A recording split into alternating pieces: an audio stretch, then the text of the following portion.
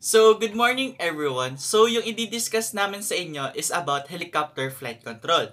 Sa helicopter flight control, meron tayong 5 kinds of control. Meron tayong collective, cyclic, anti-torque pedal, the throttle, and the correlator or the governor. Yung i-discuss ko sa inyo is the cyclic flight control and the anti-torque pedal. For my discussion, babasahin ko muna kung ano yung na-research ko about my topic, tapos i-discuss ko ito kung paano ko ito naintindihan. Unahin na natin is yung cyclic pitch control. Sabi dito, yung cyclic pitch control daw is usually projected upward from the cockpit floor between the pilot's legs or between the two pilot seats. This primary flight control allows the pilot to fly the helicopter in any direction or travel. Its purpose is to tilt the tip path plane in the desired direction. Tapos, the cyclic control the rotor disc tilt versus the horizon, which directs the rotor disc thrust to enable the pilot to control the direction of travel of the helicopter. The rotor disc tilts in the same direction the cyclic pitch control is moved.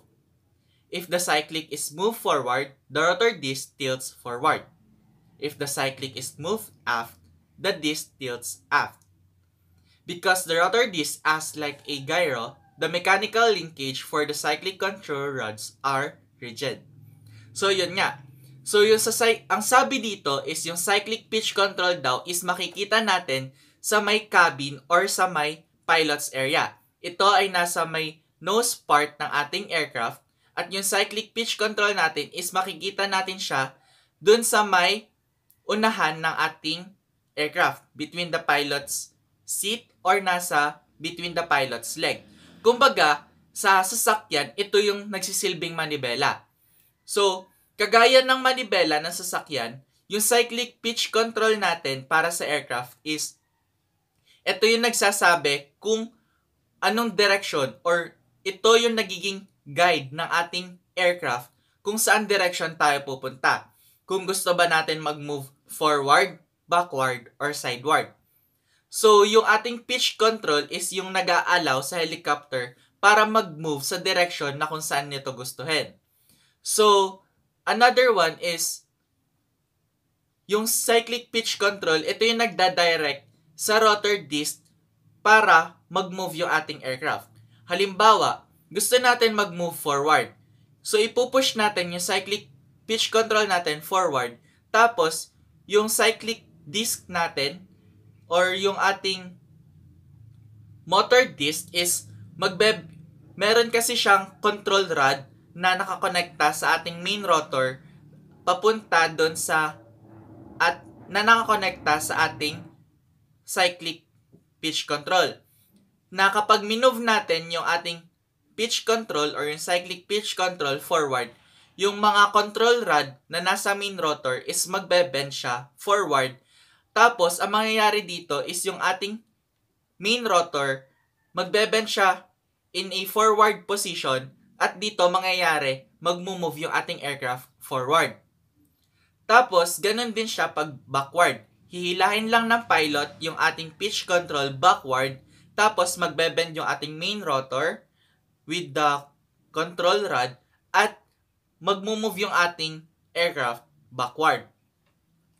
Next, it is similar in appearance on most helicopters to a control stick from a conventional aircraft. Helicopters with fly-by-wire system allow a cyclic-style controller to be mounted to the side of the pilot's seats. The cyclic is used to control the main rotor in order to change the helicopter's direction of movement. During forward flight, the cyclic control cause flight path changes similar to fixed-wing aircraft. The control is called cyclic because it changes the mechanical pitch angle of feathering angle of each main rotor blade independently, depending on its position in the cycle.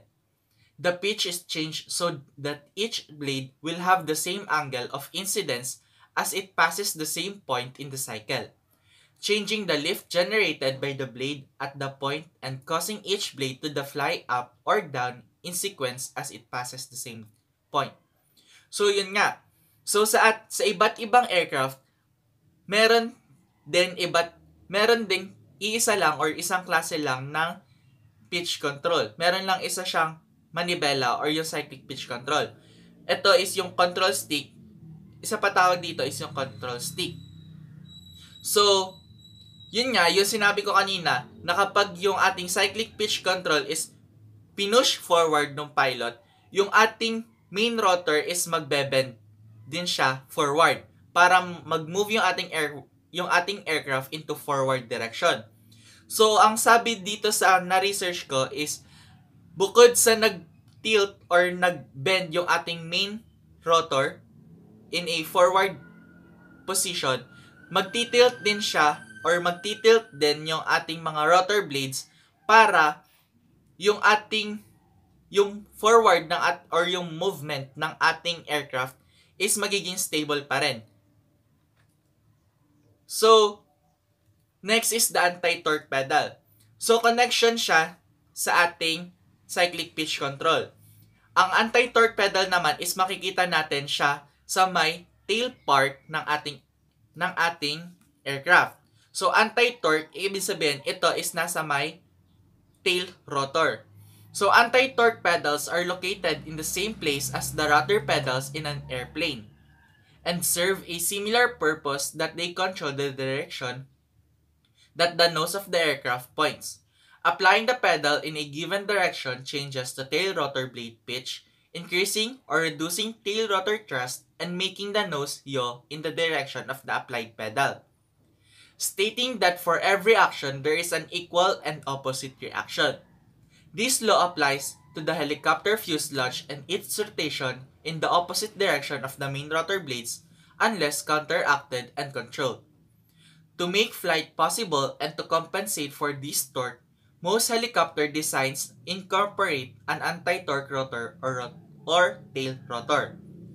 So, ang sinasabi dito is, yung anti-torque natin is, ito yung nagsisilbing pangtigil sa ating aircraft para hindi siya continuous umikot.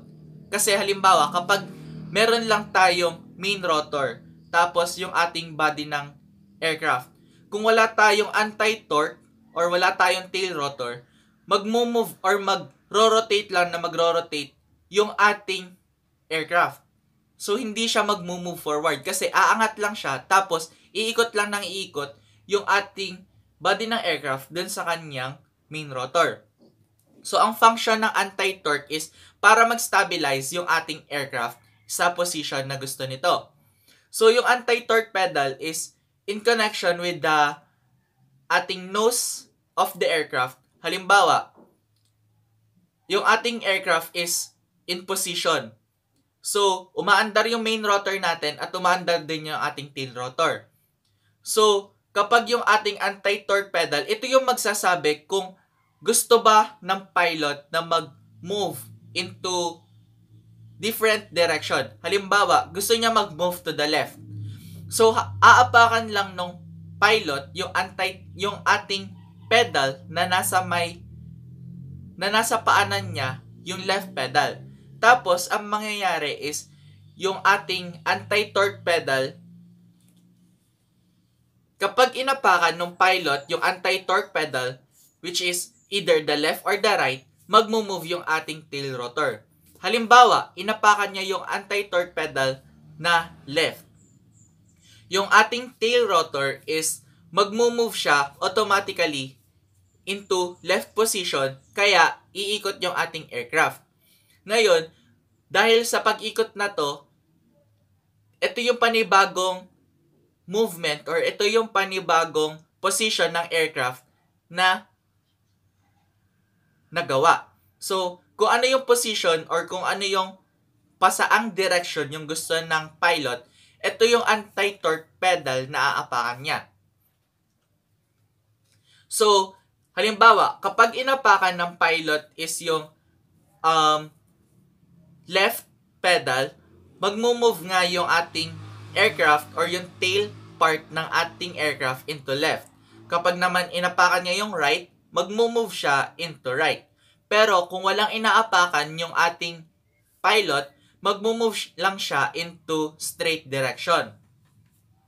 So, That's it para dun sa discussion ng cyclic pitch control at anti-torque pedal. So, para sa discussion ng throttle at ng correlator governor, so watch the next video.